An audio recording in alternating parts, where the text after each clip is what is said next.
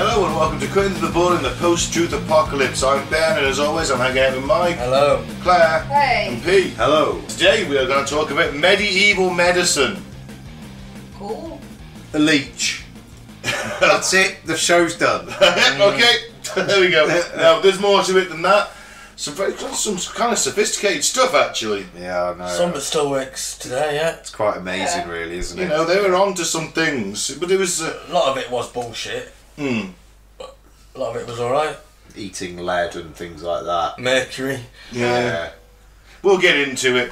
Let's thank some new returning listeners and then I will address the massive, glaring elephant in the room that anyone from the UK cannot get away from for the next 10 days. Don't be so cheeky. I'll give it its due respect in a moment. I'm just saying it's a bit of an elephant in the room. We're in the UK. It's all everyone's talking about. Claire thought you were talking about her. I'll do the new and address returning listeners and we will address it.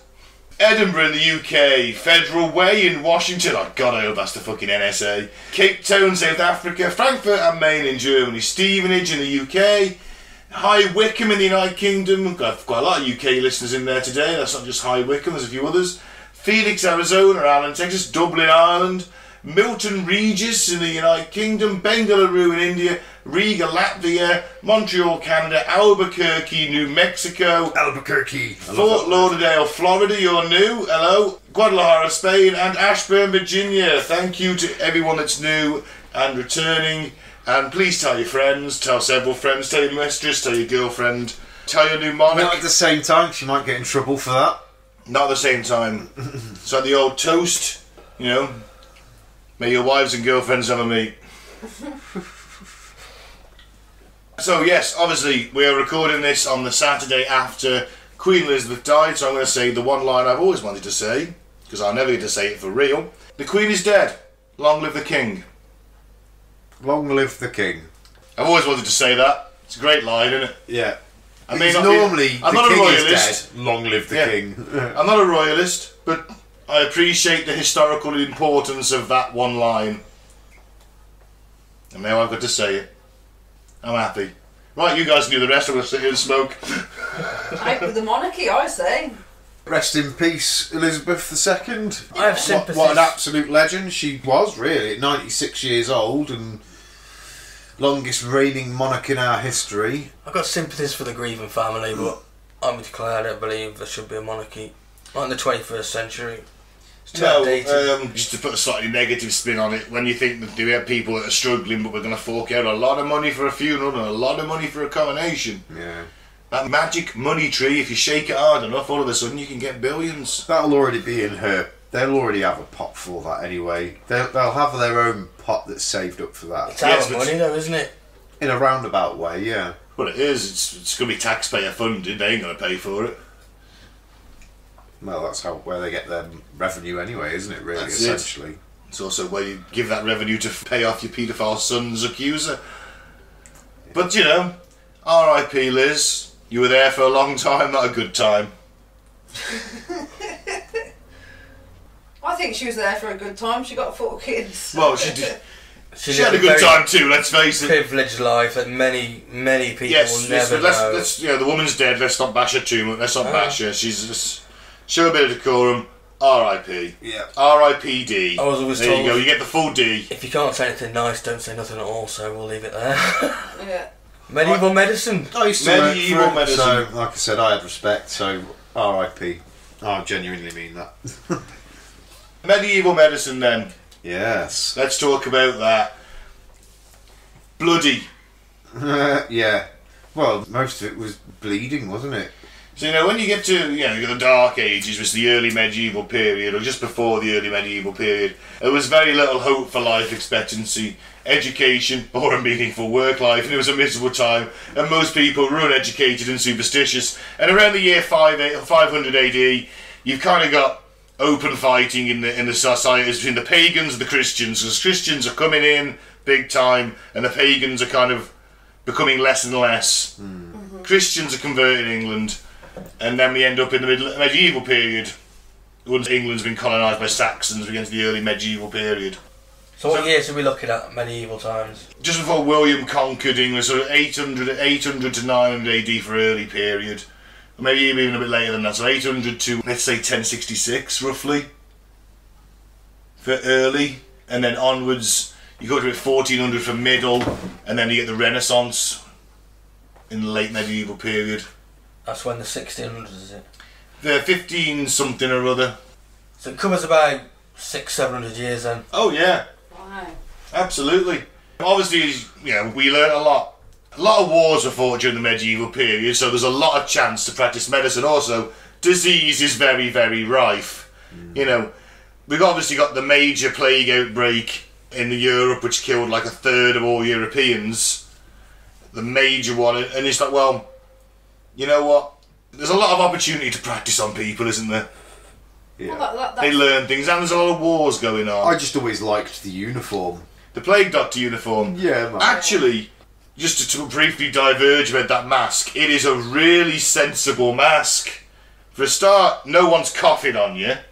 Your eyes are sort of gauzed. The thing in the nose holds sweet herbs, so you're not smelling. You have to smell the putrid So you're smell not. of death. You can't smell the putrid smell of death. But it's also, they thought that an inhaled thing, so the herbs would stop it. But even so you've got like a modern day respirator. Your face is covered, your mouth's covered. It's a really sensible idea for a mask. To what their understanding of how that disease was spread, because they didn't know it was For a different spread. reason, wasn't it? But Yeah, they didn't know it was spread by fleas, or they all thought it was the miasma that crept in over the moors. Like a hazy fog. Oh, I went into a sailor then. Medieval healthcare, at the start certainly, is simply misinformed people practicing medicine on ignorant people using barbaric, primitive mythology and misguided beliefs about herbal remedies and healing spirits. But we'll get past that.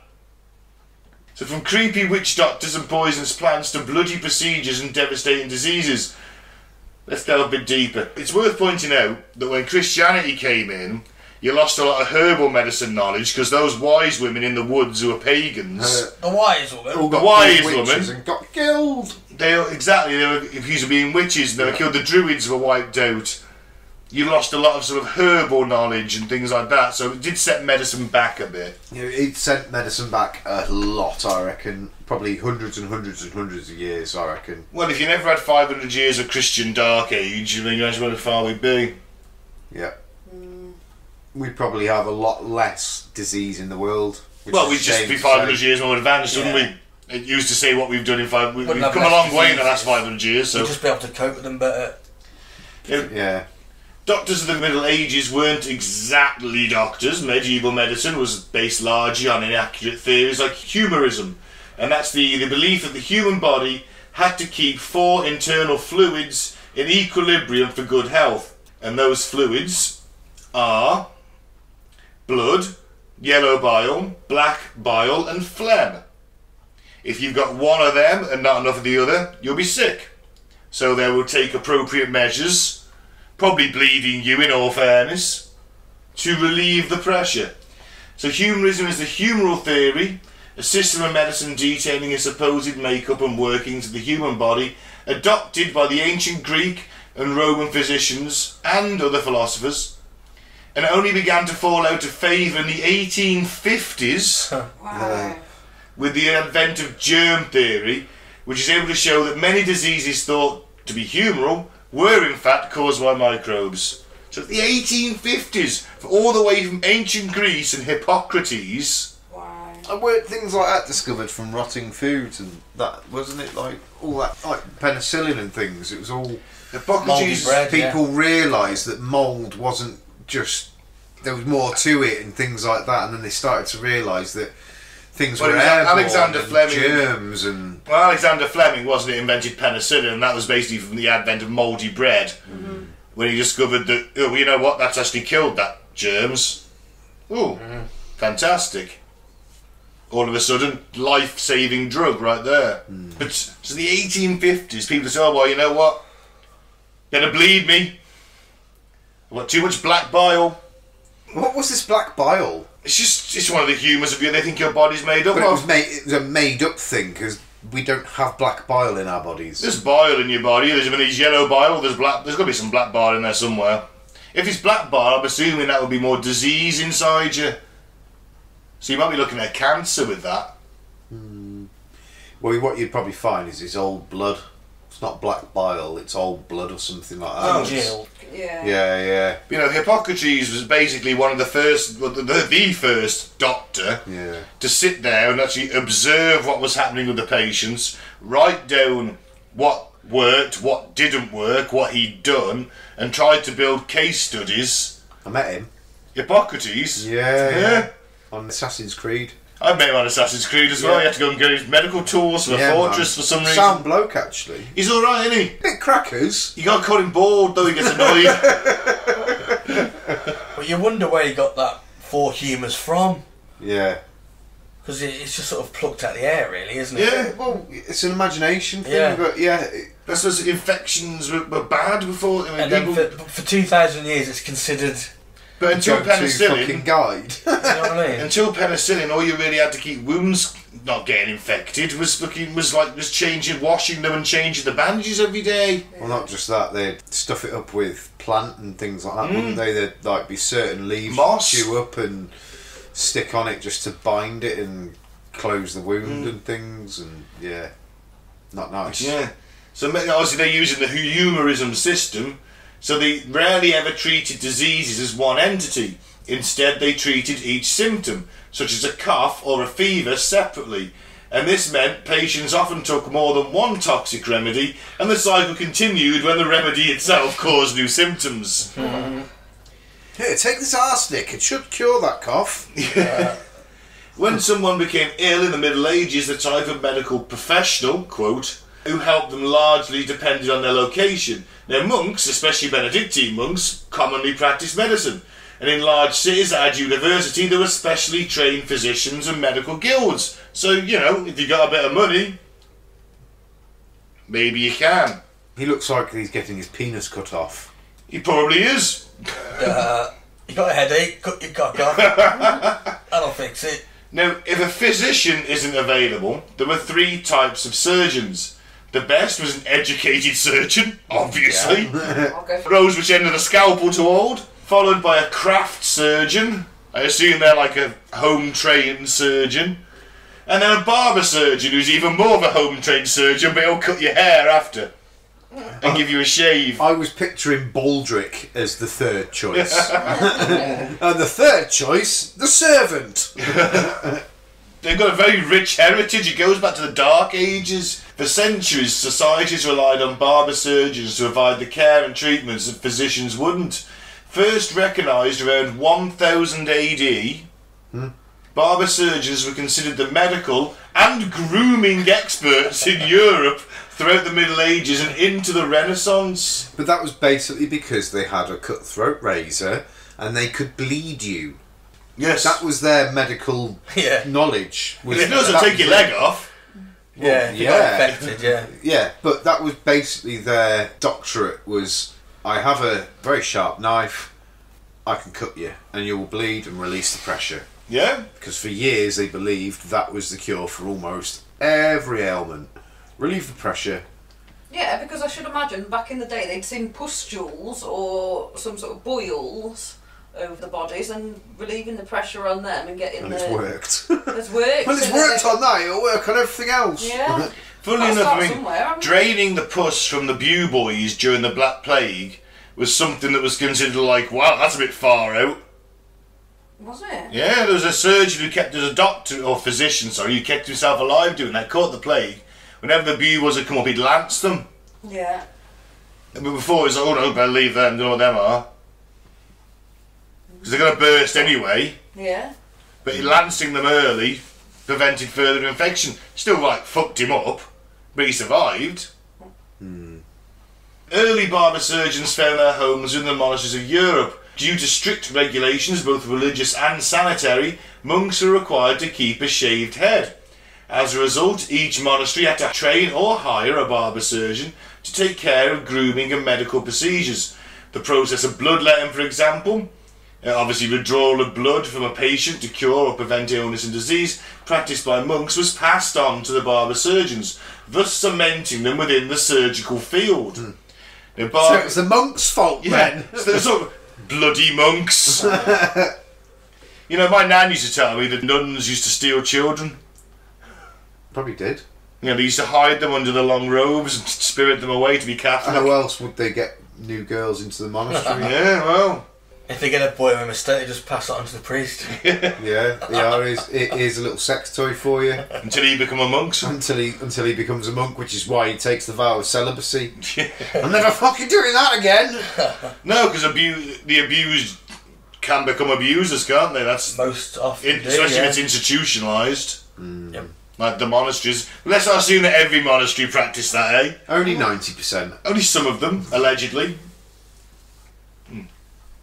So barbers who had a knack for handling sharp instruments, such as scissors and razors, assisted in bloodletting for the sick.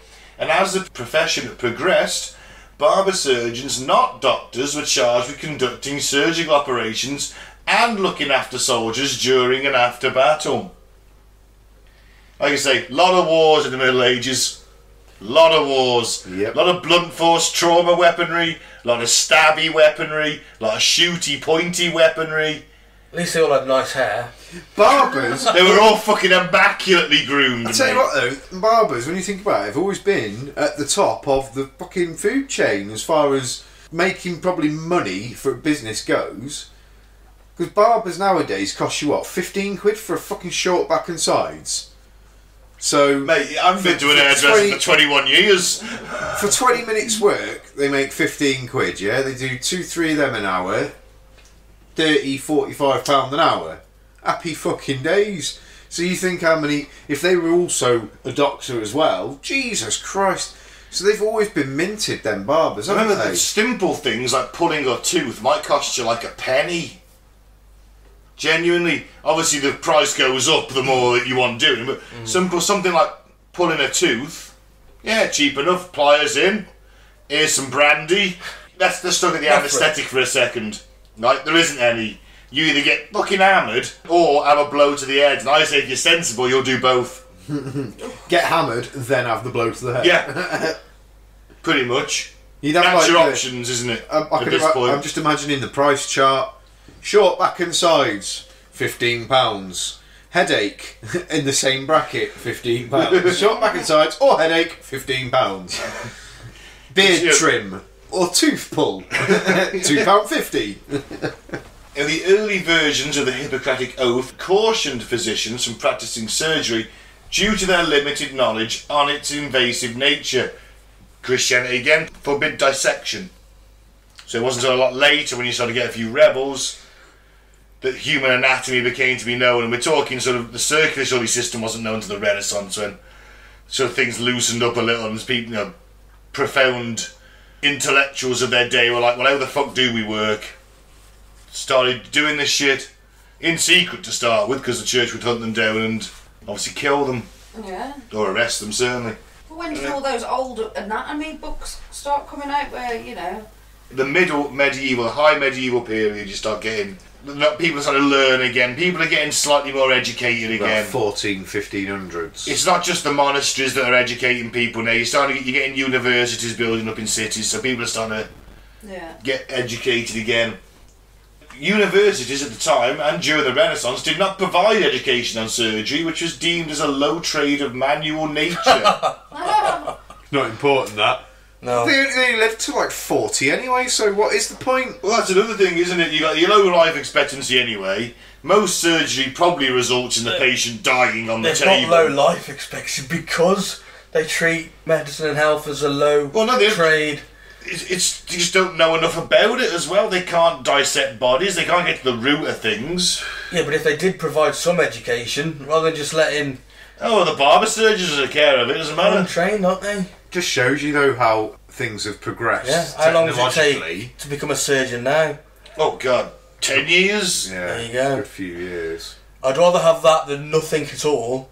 Yeah. Just a local idiot with a pair of scissors and a fucking knife. You know what I mean? Oh, I'll cut your hair while I slit your veins. He's been Lance in boils and warts for ages. Yeah, and remember, none of that stuff's getting washed. No, Yeah. that's the infection. That's pretty much kills you. They don't know about that. Remember, they might wash them if they get too grubby. He might take off Still two a or three bit of legs brain a on day. this one. I'll just rinse it off. You know, if he's got a sore, he's got to take your leg off. He might have done 2 legs this morning, but he hadn't washed it. And by the way, a medieval surgeon, 5 minutes for an amputation on your leg. 1 minute of that is the actual cutting, and the other 4 minutes sorting the flap of skin out, stitching that, cauterising the wound, all of that. 5 minutes. Ooh. I'd have a piece of hot metal anyway, just to. Oh, they did. You have like an an iron. iron on the fire, but it's a branded Ready to- cauterisation. yeah. Was we'll get into that, but it was really that was like you got an open wound to cauterise it. That was pretty much it. Well, if it was cauterise it and take your chances of bleed to death, you're going to go with cauterise it, aren't you? Well, of course, yeah, exactly. That was what they did to stop the bleeding. Kills infection as well. That's it. Then you have a burn, which is also susceptible to infection. Yeah. It's keeping that clean afterwards, yeah. But alongside the barber surgeon, they did have specialised practitioners like midwives, dentists and eye doctors. Although they still had witches and wise men, which were also present to recommend herbs. Yeah, you know, they lived in the woods. They were the remnants of what was left of the old ways. The old ways. There'd always be at the black market, wouldn't there? They're obviously like black markets. Yeah, the hermits and that, yeah. The hermit black market. Yeah. Trading herbs, Yeah. herbs and spices. Going under the radar of the Protestants. We're just living away at a town and there's only like the peasants go and see them. Yeah, exactly. Maybe they were originally called herbits, not hermits. Herberts. Herberts, yeah. Right, let's move on to some of the common cures. As Pete stated, and we've all said, as Pete mentioned, bloodletting. It's a cure-all in medieval Europe, that is. Got a cold? Let your blood. The practice has its origins in ancient India and Greece, and it continued into the Middle Ages. And that's when the task was as designated the barber surgeons. That's where you get the red stripe on the barber pole. It represents the blood. And the bandages. Never. Yeah? I'm going to go to the barber's next time and say, just hold my arm out. Bob, let me please. I'm not feeling too hot today. Just don't mind bleeding me while you do my beard, would you? You've got the sign outside that says you do it. Yeah. Actually, a lot of them apply blue to it now for some reason. For royals only. Yeah. God damn them. So the blood was drawn by either puncturing a vein or applying leeches. Barber surgeons used bloodletting to treat gangrene, insanity, leprosy, gout, cholera, plague, scurvy, tuberculosis and even acne. It was believed that bloodletting balanced the 4 humours of the body. Again, black bile, phlegm, yellow bile and blood. It's just worth pointing out, everyone, just in case, listeners, if you do feel that you're ill and you feel like letting your blood, Please don't. don't, because it's now considered completely ineffective at treating any of those diseases. It's just called self-harming now. Although leeches are coming back, they prevent blood clots. Leeches are still used. Yeah, they are, yeah. In If you- lots of countries, even our country, leeches are used for certain things. There are leech farms. A Yeah. leech on a dirty big spot might work out. What do you No. think? Well, it would suck out the... I don't know if it'd suck it out because it's pussy. There's one thing on pussy. It wants blood. It just You gotta- prevents blood clots. You got to pop a spot, Claire. And also the pimple popping side's going to keep going. What I do, get a bit of soap, lather it in your hands and then pop it on your spot, let it dry, dries at the spot and Another good one is toothpaste. Put a bit of same toothpaste. thing, yeah. Put a bit of toothpaste on your spot and just leave it. Yeah. Oh, it's Toothpaste pop 'em. and soap, yeah. That's it. Just pop them. What about trepanning? That goes back to the fucking Stone Age. That is a surgical procedure involving a circular hole being drilled in the skull. And this is believed to let a demon out, curing madness. Bit mad, are you? Mad Bert? Bit mad? Alright, come over here. I got the drill. See, was it the back of the skull? It's the top of the skull. It's anywhere on the skull, really. Top of the skull, usually. Top of the skull's quite thin, isn't it? Because I suppose, like, they could, well, it's basically lobotomising, isn't it? No, it's literally, they don't touch the brain. They just go through the skull. They say a piece of bone that was removed and was kept as a charm to ward off evil spirits. Well, I want to wear a piece of my own skull as a charm now. Well, I guess do grave robbing. Probably have like someone else's. A necklace of it, wouldn't you? After a while, if you've been there at it enough times. Well, if you're mad enough. Yeah. You've had enough skull left. That'd be the problem. A bit drafty in the winter. My brain's cold. Even during the Middle Ages, though, some recognised the ludicrousness of this procedure. The Dutch painter Hieronymus Bosch, one of my favourite painters actually, Yeah, good. Hieronymus Bosch, mocks the procedure in one of his paintings, The Extraction of the Stone of Madness. Is that this painting? It It's is just done by Bosch then. Bosch. What, he's cutting off someone's leg, is he? Yeah, but that's all. Just amputation, dismemberment, secure, remember? Dismemberment was the term for surgical amputation, which was used to cure infected wounds, because if you get an infection in that wound, you are fucked. Leg off and you still may not survive at that. Yeah. Depends how quick the amputation's done, how quick the infection's noticed. Prior to the 17th century, amputation actually referred to a punishment for criminals, so I guess if you're a thief, they cut your hands off, that's amputation. Still do Surgical it in some countries now. Do. Surgical term is dismemberment. Some countries are allied with us. The owners of Newcastle United. And the ones. For anaesthesia purposes, like we said, it's either a potentially hazardous herb like a deadly nightshade or a wolfbane, or booze, or a blow to the head. That's your choices. I'll probably take the booze and the blow to the head. Let me give me a bottle of brandy, then hit me on the head with something. I'll go with that. Medieval surgeons obviously had no concept of sterilisation, and the patient often got infected from the surgery.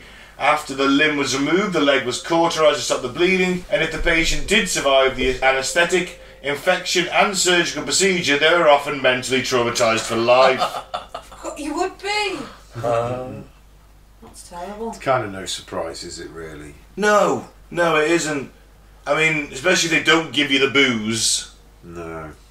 And they just, like I say, a minute to get the leg off. Now, a minute isn't a long time, is it? No. But it is when someone's sawing through your fucking flesh with probably not a very sharp saw. No. You know, don't think this thing's like he's bought a new one just for the job or he's had it sharpened. Now that's overheads. If that'll do 3 legs before he has to get it resharpened, and you're the third guy, that ain't gonna be sharp. Maybe he does more than 3. Who knows? Oh.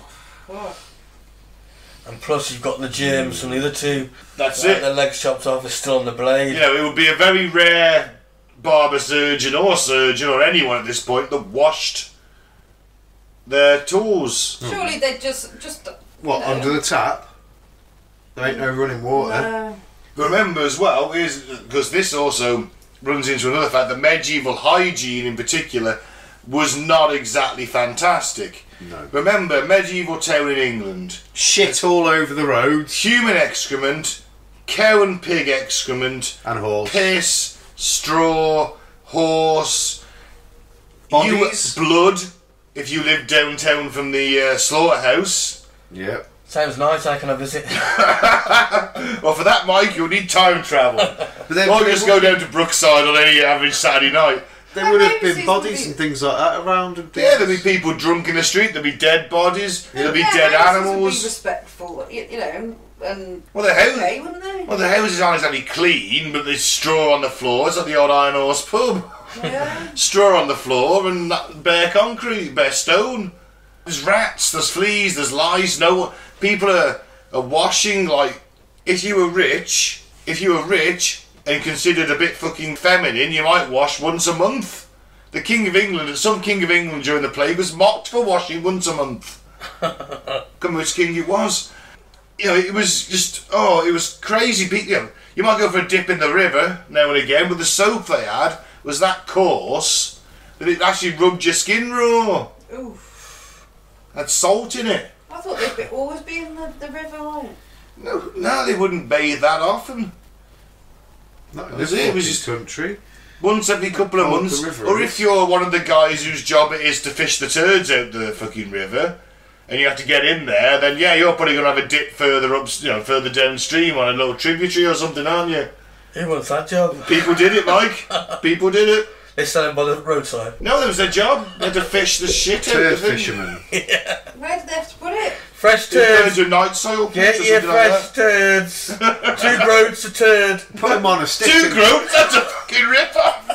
Put them on a stick and sold them as kebabs. Turkish kebabs. People did it. Turkish kebabs. People had to get on night soil men. You'd have to go into the night soil pits where with people would throw their shit and piss, and then I think and clean it out. It was revolting. But they bathe every day, obviously. Or maybe some of them didn't.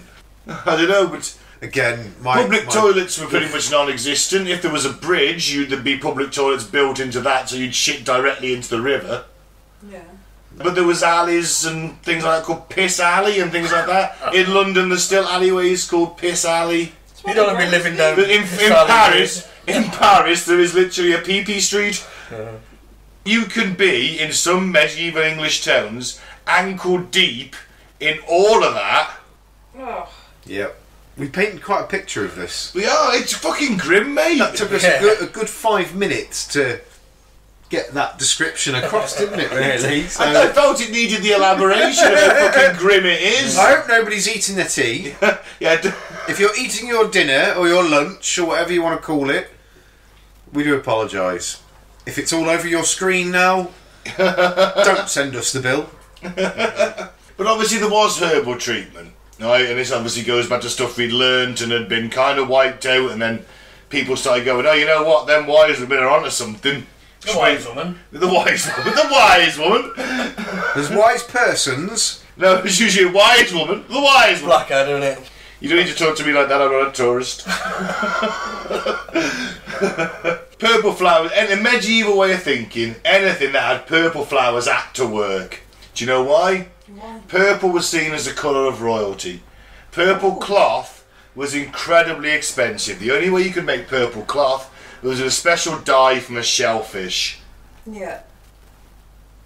That is only the very wealthy could afford purple cloth. Shellfish bastards. Yeah. Therefore, anything purple had to work. Therefore, anything purple, because it's there, it works because it's obviously rich and luxurious and great.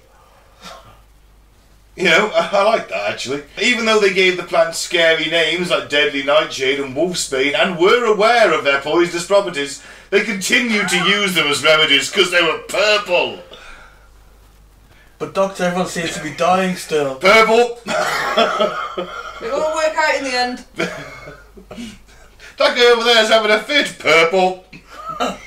Give him some more wolfsbane. What about this lavender? This not purple enough. Not the right kind of. But it's really good. No. Belladonna. Belladonna, deadly nightshade, has purple flowers and blackberries, and has been used for its medicinal, poisonous, psychoactive and cosmetic purposes. Apparently in medieval Europe, witches used belladonna to make a hallucinogenic brew. Makes sense. When I say witches, I say like, you know... Herbalists. Yeah. Witches are also said to have created a flying ointment out of belladonna, opium poppy, monkshood and poison hemlock. Who fancies getting high tonight and flying? Yeah. Yeah, I know exactly where to get poison hemlock for, and monkshood. Do you know what? Opium poppy. Yeah, I could probably find some there. Yeah, definitely. Belladonna. Got some of them in my back garden. Italian noblewomen used belladonna droplets to dilate their pupils, which was seen as a sign of beauty. However, overuse of the droplets would lead to blindness. Shit. Macbeth of Scotland. Well, he was a fictional character, but yeah. Tried to use it to poison the English army. He did use it to poison the English army. Now, as a medicine, belladonna was used as a pain reliever and anti-inflammatory. Unlike other questionable medieval practices, belladonna is still actually used today as a medicine. Although instead of gathering wild belladonna leaves and roots, people usually cultivate it now for one of its alkaloids, which is an antispasmodic. Is that how I say that? Antispasmodic? I think Yeah, so. pretty much. Fantastic. Thought she'd make him in a spaz. Wow. Wow. It's basically fitting. Anti-convulsive, It's like yeah? it's the fitting compulsive. Convulsive. No, I was just looking at Mike's just sort of Convulsing. unwokeness. It was tragic. Yeah, it stops convulsions basically. Yeah. Skullcap, a lavender coloured plant that was used to cure headaches. Its seeds are thought to resemble tiny skulls. That's pretty metal. Yeah. That's kind of creepy. In medieval medicine, if a plant resembled a part of the body, it was thought to be good at treating any ailment that affected that body part. Thus, skull trappers used to treat headaches. I see. So what are those ones with the big cone on the end? What are these? Genital warts. Nosebleeds. This practice, like thinking that, hey, if it looks like that part of the body, it's clearly meant to treat it. So do you think it would cure leaky dick then? Well, the cone one. I'll try it. Depends on why do you want to Everything stretch else your has ring. failed. We'll find some for you. We'll give you a go. We'll let you know next week, listeners. Lily's a highly toxic one. Don't be sticking up with Japs eye then. Don't be rubbing don't be rubbing them around your cock. No, do. Let's see what happens. Well, if it's shaped like a cock, it must fix a cock. I'm not showing you my cock. Again. Again. Yeah, not twice in 1 week. He's got to give you something to look forward to. You got to wait till next Monday now. You can't have gay sex on the Deal of the Queen, Pete. Why is that when they say it is? Next Monday? Yeah. Is that the 19th? Yes, I think so. Okay. The day my course starts, typically. Yeah, you can say Starting the next day. So that practice, like knowing, hey, just because it looks like that must cure it, is the doctrine of signatures, and thus thought to be a guide from God. Does it make sense, I suppose? I can understand where you would make that connection. Mm-hmm. Yeah. Absolutely. What about monkshood or wolfsbane? Wolfsbane's a pretty cool name. I like that, yeah. That's used as a pain reliever, sedative and anaesthetic. When applied to the skin, it eventually paralyses the nerves. It is a dangerous anaesthetic to use because it is poisonous. In Asia, hunters and warriors tip their arrows in poison derived from wolfsbane to kill bears and other enemies. That's pretty fucking cool. Cool, it must be quite potent if it's killing bears. Well, you'd be like fucking dipping that shit in, wouldn't you? Dipping that spear point in or arrowhead. Taken orally, wolfsbane numbs the nerves and slows the heart rate to a dangerously low level. A large enough dose can cause instantaneous death. So I bet there's a bit of experimentation going on there. Yeah. Even handling the leaves with bare hands can cause poisoning that affects the heart. So modern medicine has abandoned it, and this is a highly toxic plant. Lungwort. Treat the lungs by any chance? Yeah, they were used to treat infections of the lungs that cause coughs or breathing problems. Because it's purple and it's called lungwort. It looks like a lung. That causes liver damage. Tuthwort. Toothache? Yeah, obviously. Doesn't say if that killed you. May have worked, may not have.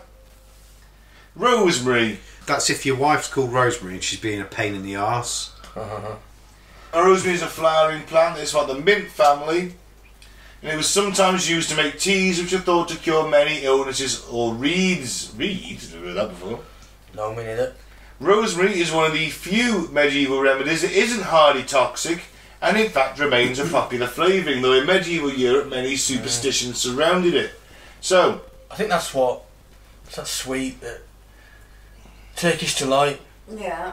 That's not rosemary, that's rose. Oh, is it? Yeah. it's also in a purple wrapper, which means it's awesome. That's Fry's Turkish Yeah, Delight. Fry's That's not Turkish real Delight. It is Turkish nice Delight. though. I do like real Turkish Delight. What's the difference? Fry's is nasty. Is it? Yeah, compared. And all Turkish Delight's nasty, I don't like any of it. You get nice flavoured ones, get a nice lemon one, that's beautiful. Oh, Turkish Delight. Turkish Delight's lovely. I've always been a big fan of Turkish Delight. It's always one of the go-to gifts friends and family get me. Is that a hint? We'll get pizza. Get pizza from Turkish Delight. No, it's like, oh, what do we get for Christmas? I'll give him some Turkish Delight. Or if they're on holiday or something. Always come back with some fancy Turkish Delight for me. You'd sell it your friends to the Queen then, wouldn't you? What? Isn't that... The kid likes Turkish Delight, doesn't he? Oh, yeah. Oh, shit, yeah. Lion, the Witch in the Wardrobe. Lion, Witch in the Wardrobe. Well, remember guys, Turkish Delight and Claire, hot chocolate. Mike, if we ever got a Narnia, don't trust Pete. Especially if he's got white powder around his face. It's not cocaine. It's Turkish Delight! You sold us out, you fucker! Get him, Aslan! Sick him. Sick him! But my name's Peter, so surely I'd be the main king anyway. Well, no, you got a weakness for Turkish delight. Sorry. I got a weakness for blonde bitches as well, so... Sorry, the Queen's dark-haired. Obviously, medieval, you have many superstitions surrounding rosemary. It was thought to improve the memory. It was used as a poppet stuffing to cure illness. Poppet stuffing is where they're popping it. Like the Native American dream catcher, a sprig of rosemary placed under the pillow could dispel nightmares. It was said that the rosemary would not grow in the gardens of evil people. And it was grown outside the home so that home would be protected from witches. What lady bollocks? Alright, they didn't use just purple plants though, there was other stuff. Mandrake, an aphrodisiac, a cure-all, and for its hypnotic properties. Also known to be poisonous though. But medicinally, it was used to cure gout and insomnia and heal wounds and as an anaesthetic. Don't listen to its screams. Although, of course, Harry Potter says, and this is true, obviously, according to the doctrine of signatures, mandrake roots resembled an entire man or woman. So it was thought that mandrake roots were capable of shrieking if they were pulled from the ground, and that could drive a person mad and even kill them. It's the early version of date rape. Yeah. Aphrodisiac and an anaesthetic. So it makes them horny and knocks them out. Depends on the dosage. What if you knock yourself out, it makes them horny? It looks like a man or woman and he shrieks when you pull it from the ground. It's date rape. Well, you know what, Mike? I bet someone used it for that. I'll guarantee you someone at some point has at least tried. Because it was still valued as a cure-all, strange rituals were invented for safely harvesting mandrake root. One involved tying a dog to the plant to pull it up so the dog would die instead of the person. Oh, fucking hell! Poor dog. What a bunch of cunt humans are! Yeah. Luckily... Bring on that giant asteroid right now, I've heard enough. luckily, no dogs died from pulling up a mandrake. But they did. Why didn't they use Mandrakes don't really squeal and kill people. No, I'm not on. Yeah. Why didn't they use arthritic mice? Arthritic mice. It's not going to pull out a mandrake, is it? Enough of them.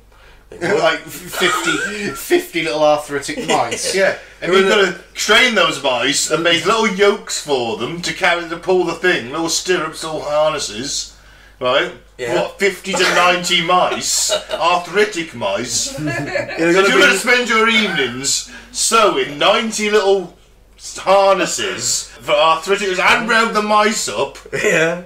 and make sure they've all got arthritis. And hope they'll survive. Well, it doesn't matter, does it? Because they're going to go insane and die anyway. Fair That's why I'm using the arthritic mice. They're almost dead. Okay. It's just the logistics of this operation is our question. That's all. What about a rabid rabbit? You just go round them up. Unfortunately, the rabbit might bite you and you might become rabid yourself. Yeah. It's quite dangerous. In them days, they all had metal gauntlets. You'd been alright. There we go. Yeah. You've seen Monty Python and the Holy Grail. That was rabid. That had blokes in armour. Kind of what made me think about it. Just had a little vision of Mike turning up to the mice bingo. Come on, you're arthritic enough. The mice bingo? Yeah. Oh, right. To get all the blue permed mice. Yeah. I got you. Going around the mice old people's homes. Yeah. Rounding them up. You fucking worse. You're like the mouse Hitler. Working those people to death. Working those mice to death. They're almost dead anyway. Well, so euthanasia's fine, is it? Working them to death is fine. Got a bleak dystopian future most populations got. I'm sure that's So what it went the... from that to getting tested on, didn't it? Exactly. Well, I guess so. Being a mouse sucks, doesn't it? It does. Those poor mice and pulling out them mandrakes. Yeah, alright. Henbane. Nothing to do with hens, though. No chickens involved. It's a yellow plant that was popular with witches and also used as a sedative and an anodyne. What's that? I have no idea. No. Him as a science officer, I've got no clue. But I'm guessing it's got something to do with hallucinations because it's used to give hallucinations of flying. Ooh. To make an anaesthetic, it was combined with deadly nightshade, mandrake and datura. It is also poisonous on its own and not used in medicine. today.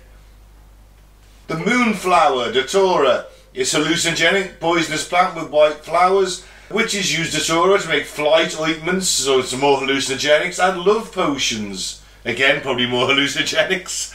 You go up to the girl you love tripping on acid, declare your love for her, probably do some kind of dance, skirting your tits off. He slaps in the face and he died of poison. Anodyne is a painkiller. You think of Anodin. No way. Been a proper school day today. Yeah. The seeds or leaves were dripped into a fermented drink which caused visual hallucinations. It was thought to cure insomnia, deafness and fever. If it does put a person into a sleeping state, it actually causes hypothermia. If a person survives, they usually feel pain when looking at bright light for several days and experience amnesia. So, yeah, you're right, Mike. Date rape drug. I'd have gone with that one for the amputation, wouldn't you? Well, yeah. You forget it all. Yeah, you forget it all, you know. Yeah, but you're hallucinating while they're chopping your leg off. But the barber surgeons ain't using that shit. This is what you get as a peasant. Is, you know, the wise woman gives you it. The wise woman. The wise woman. Bullet yarrow, a soldier's wound wart or blood wart. Yarrow was commonly used to treat knights who were wounded in battle, and this treatment was actually effective because the flowers do help to clot blood. Yay! When pressed against a wound. Yes, that one actually works. You want When I was saying earlier about the packed wounds with leaf and things, if that would have been That's it. the leaf that they'd have used, it would have been that, with petals or whatever. Claire, go on, do liverwort. Liverwort is a small plant that was used to treat the liver, as a prescribed by a doctrine of signatures. So it looks like a liver. Cool. So therefore, It God's treats the liver. put that there to cure the liver. Modern science found no validity in treating the liver with liverwort, but liverwort does serve a purpose for decorating aquariums in the modern world. Yay! Like most medieval remedies, liverwort can also be used as a poison. Yay! Wormwood. So wormwood is a bitter tasting plant, perhaps best known as an ingredient in Absinthe. absinthe. Nice. Ah, okay. But before that, it was used to make tea that treats intestinal parasites. You know what? Probably works, and absinthe's pretty fucking strong, isn't it? It'll probably kill anything in your gut. Unlike other medieval remedies, wormwood may have some valid medical properties. It inhibits the growth of bacteria, yeast, and some herbalists believe that the fungus helps to treat athlete's foot and ringworm. Disclaimer, consult with the doctor first. Yeah. Don't be putting some wormwood on your old bacterial yeast infections. It also works well at treating malaria. So that's what it's used for today still. Fantastic. So that's pretty cool. Don't stick it on your ringworm. Yeah. Well, you ring peace. I was going to say that.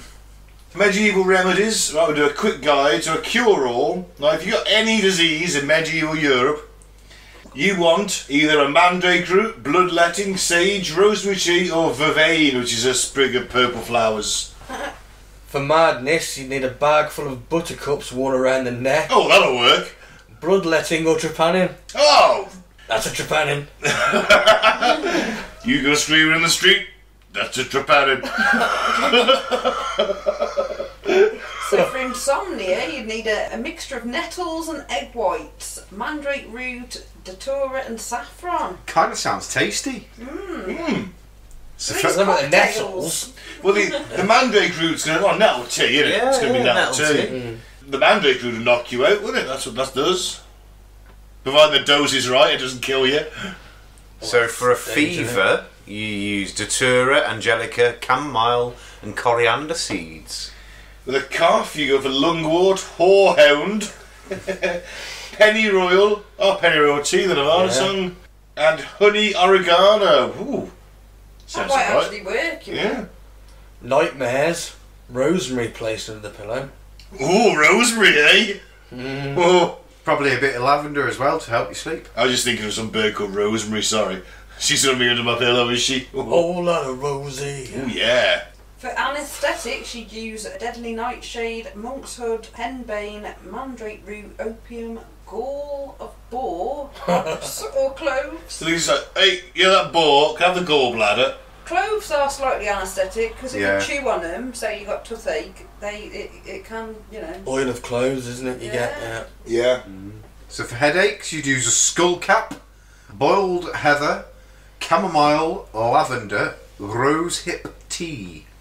Stomachache is mint, oregano and ginger. Which is still very well known today. All three of those. Maybe not so much oregano, but mint and ginger.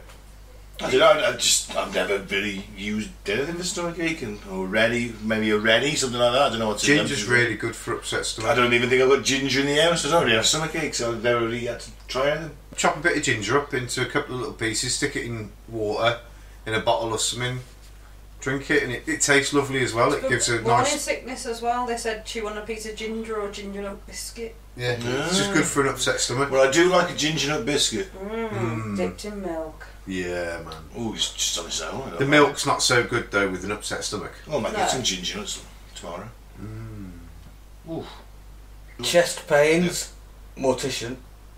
Because I can guarantee that mint and parsley and boiled in wine is not going to save you. Well, from a heart attack, Yeah. with a chest pain is. If you've got a bit of melancholy, you just get a bit of lemon balm and sniff. Can't see that working. Myrrh. Oh, sorry, melancholy is some lemon balm. Yeah. Yeah.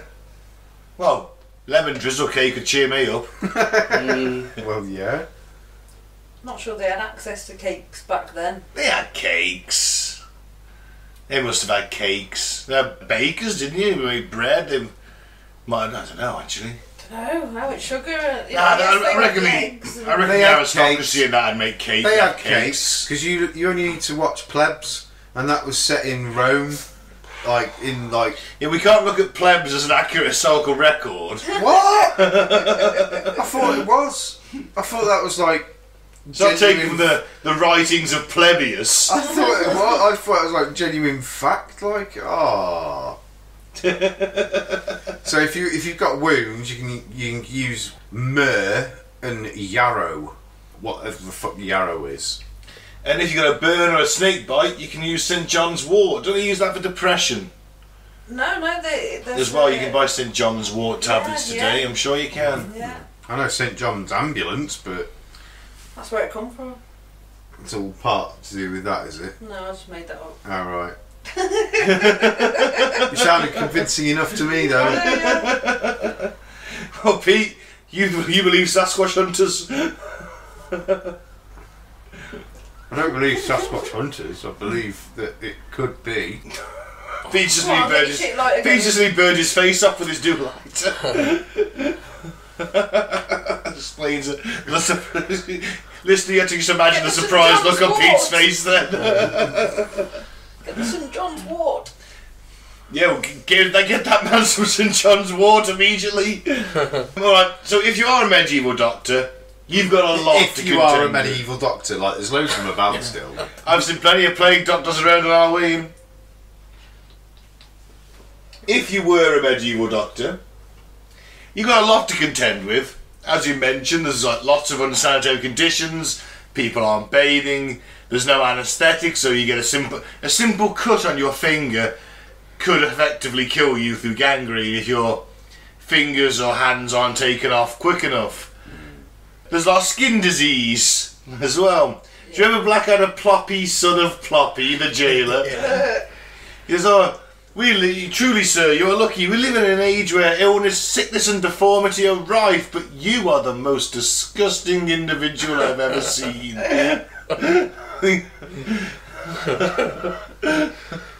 So, let's go through a few of them. The Black Death literally killed a third of the population of Europe. Transmitted through fleas of the common rattus rattus. That's the Latin for rat, by the way. Rattus rattus. Lazy, innit? Lazy.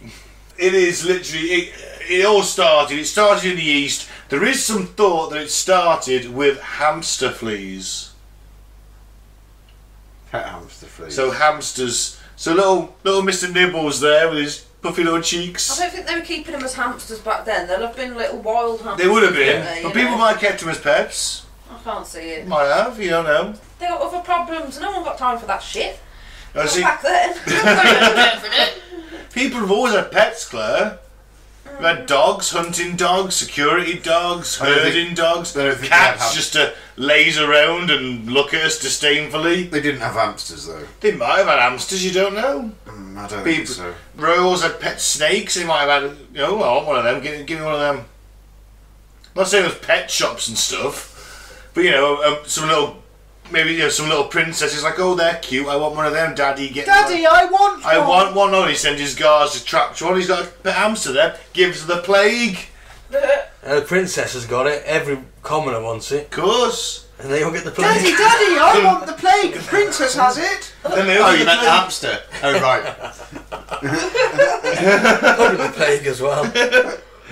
Oh, the plague's fucking nasty, because that's just not just the bubonic.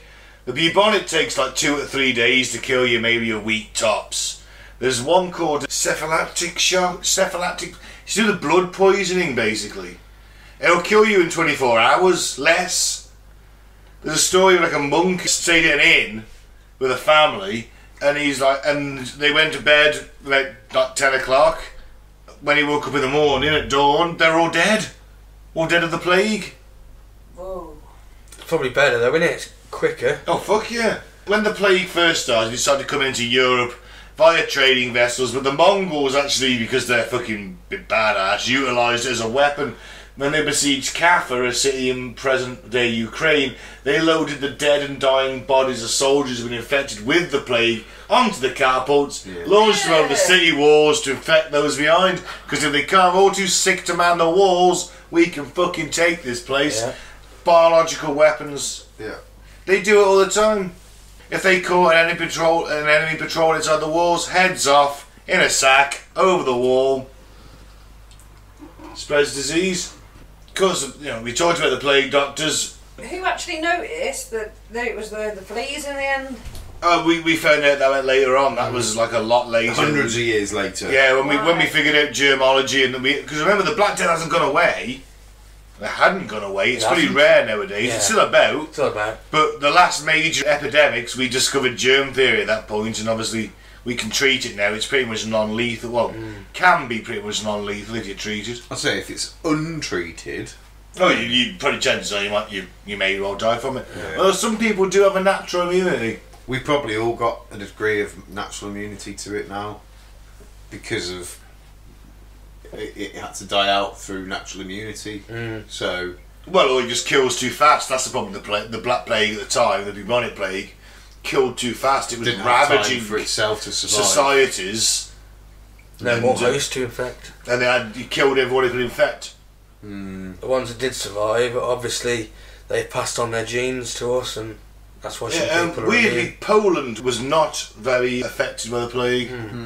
Polish people seem to have some kind of natural immunity somewhere. Or it could be to do with the fact that the king of Poland at the time had a Jewish mistress who really liked cats, and because she was quite a popular figure, a lot of people had cats to copy her. And of course, what do cats do? Kill rats. Yeah. Could be that.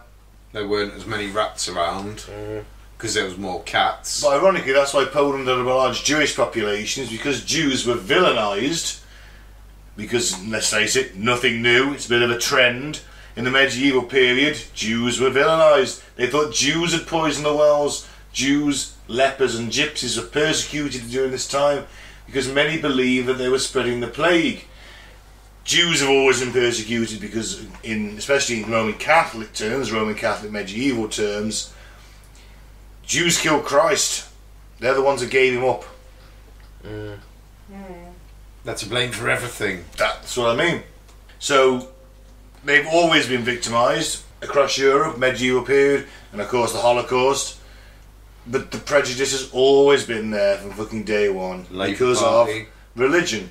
So, Poland, because the king of Poland is actually quite fond of Jewish people, his mistress is Jewish, he sort of had an amnesty for them, let them in.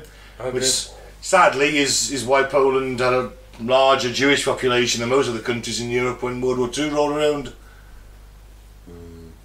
And I say, she liked cats, saved a lot of people. Flagellants were a bunch of religious fanatics who went around whipping themselves in atonement for mankind's sins. It was kind of like a show. They'd come into town singing and whipping themselves, and they do like 3 shows a day, rotate the guys through. On whipping? Yeah, whipping, yeah. Singing, praying, everybody would gather around to watch them.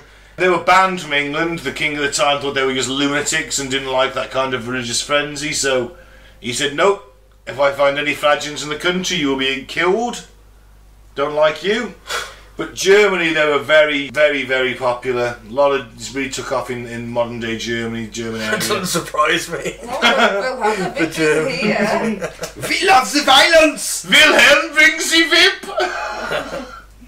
Don't forget the leather stockings!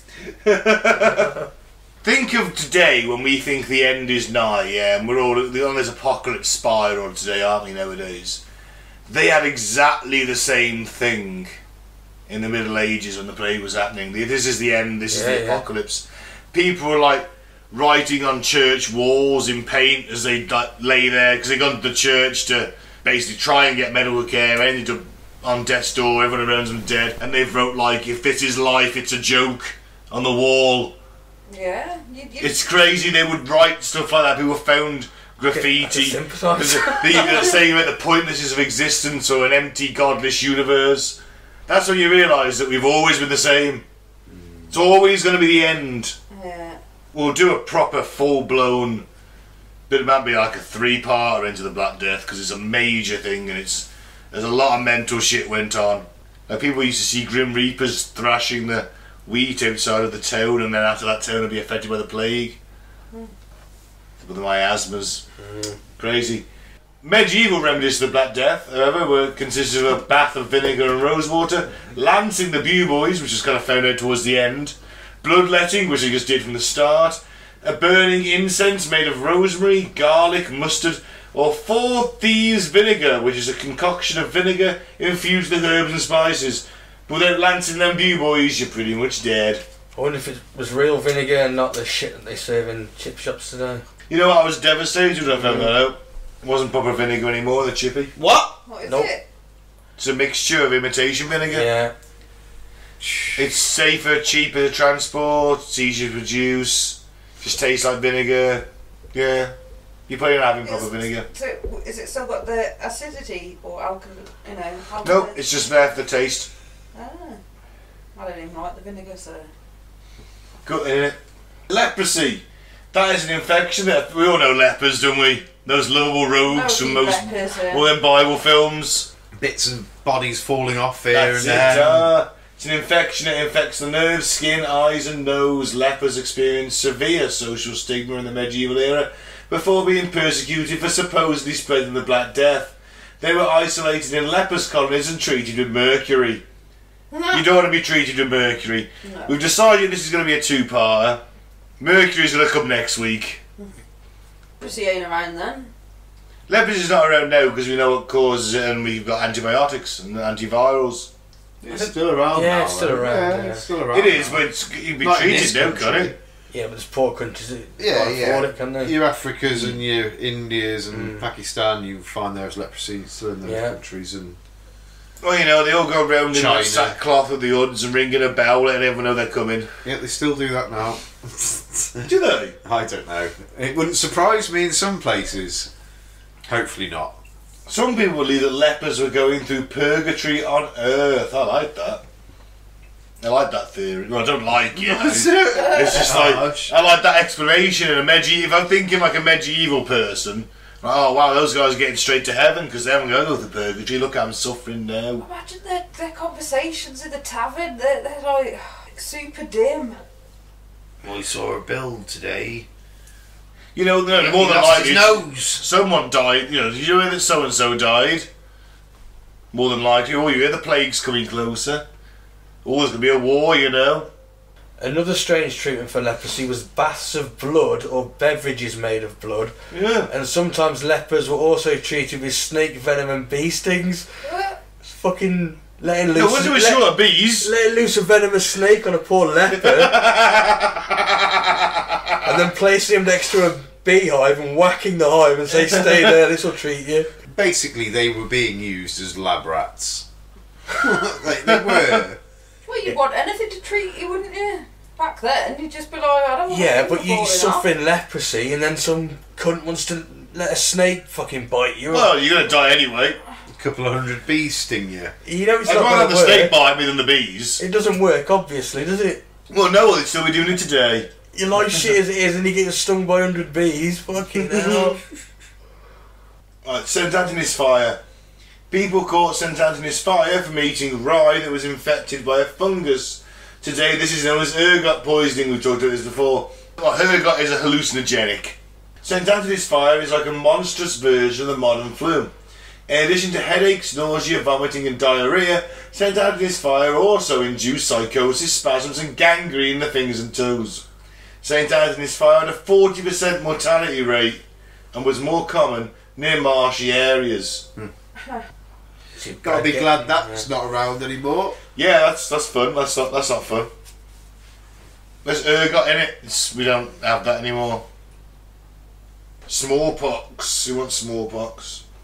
Not me. Smallpox was known as the Red Plague. It became most prevalent during the Crusades and had a 30% mortality rate, more amongst kids. Yeah. Smallpox causes a distinctive rash. Popular Japanese medieval belief that a smallpox demon seems to have been repurposed in Europe, where the demon was believed to be afraid of the colour red, so a smallpox patient's room was decorated in red. Patients also wore red clothing. If the infected person survived, smallpox often left behind severe scarring. I don't think smallpox is eradicated today, is it? Was it Queen Victoria who had the pox scars? I honestly... No, Queen Elizabeth, I think, maybe? No, it was Queen Victoria, I've no idea. I'm pretty sure it was the one they did in Blackadder. Queen Elizabeth, then. First. Is that Elizabeth first? Yeah, but yes. she wore the lead-based makeup Yes. that ate into your face. And that was because she was covering severe pox scars, apparently. If it was even the real Queen Elizabeth, and not a castrated boy. It's actually a genuine conspiracy theory. Is it? Yeah, I was saving it. We'll get into it one day. But yeah, there's a conspiracy theory that Elizabeth was not a woman. The first, not the second. Elizabeth the That First. one with the really bad teeth. Elizabeth the First. Yeah. Yeah. So you... Yeah, on that bombshell. On that bombshell.